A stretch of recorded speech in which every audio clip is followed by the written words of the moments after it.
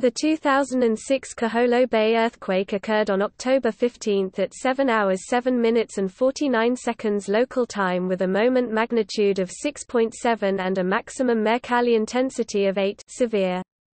The shock was centered 21 kilometers (13 miles) southwest of Pu'ako and 21 kilometers (13 miles) north of Kailua Kona, Hawaii, just offshore of the Kona airport, at a depth of 29 kilometers (18 miles).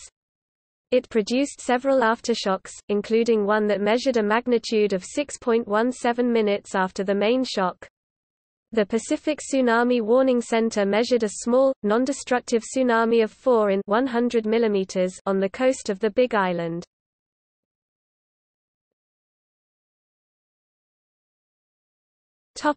Earthquake.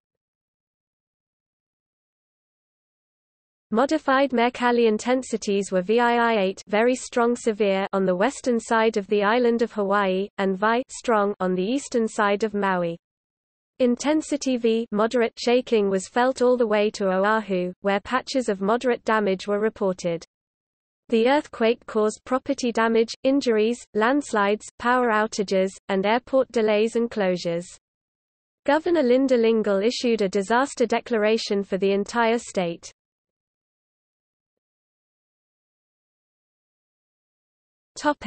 Damage.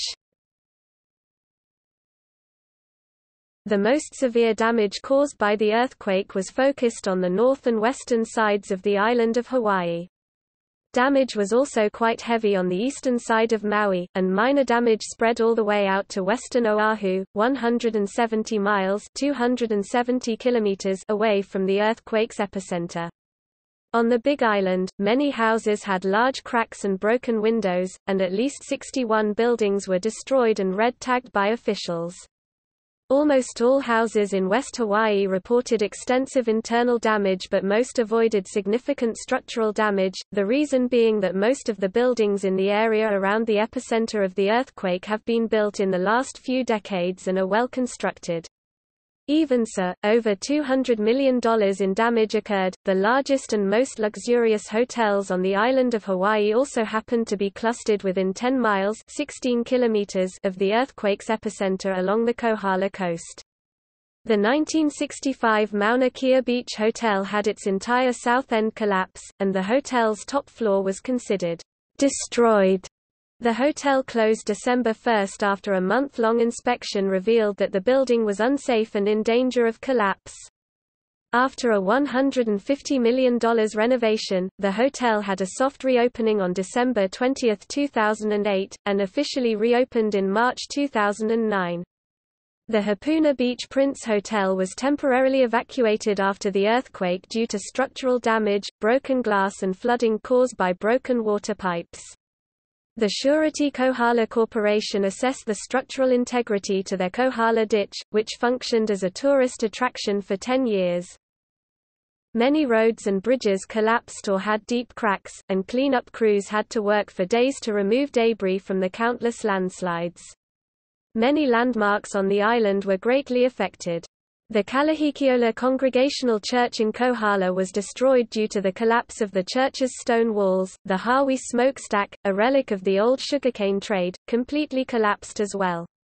The Hulahe Palace in Kailua Kona suffered extensive structural damage. Another popular tourist area, Kiholo Bay, home of the White Monument to Captain James Cook, was swept over by massive landslides that caused the entire bay and its surrounding areas to momentarily disappear in a thick cloud of brown dust.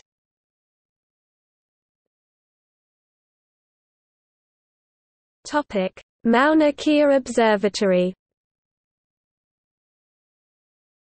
During the earthquake and aftershocks, a number of the telescopes at the Mauna Kea observatories sustained minor damage, primarily Keck 1 and 2 at the W.M. Keck Observatory, and the Canada-France-Hawaii Telescope (CFHT).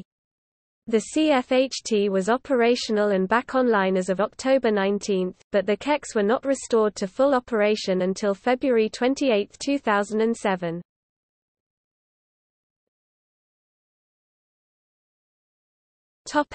Blackouts.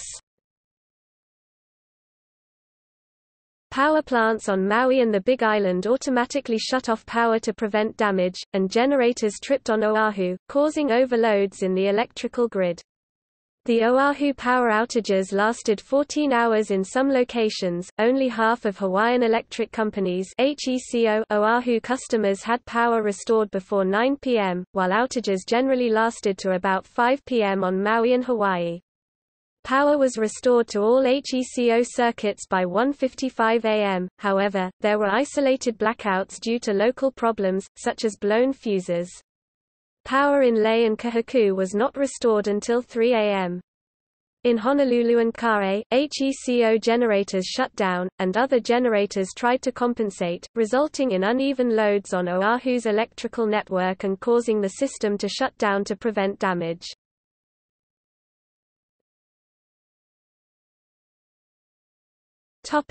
Images.